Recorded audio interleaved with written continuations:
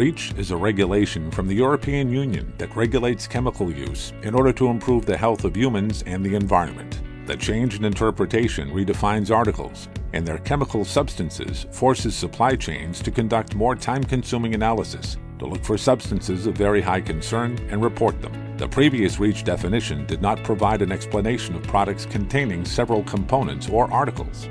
Weight-by-weight criteria was not clear if it applied to the separate articles in a product or to the whole weight of a product. Under the new interpretation, subcomponents of a product must now be tested and reported for the presence of substances of very high concern if the component's presence is above 0.1% of the article weight. The effect?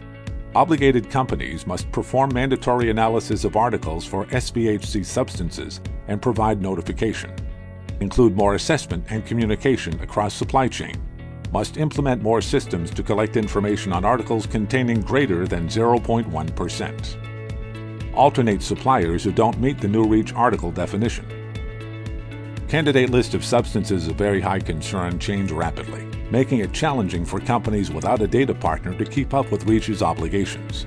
SiliconExpert keeps you on schedule by evaluating, defining, and monitoring every data point of your product construction to keep up with REACH compliance.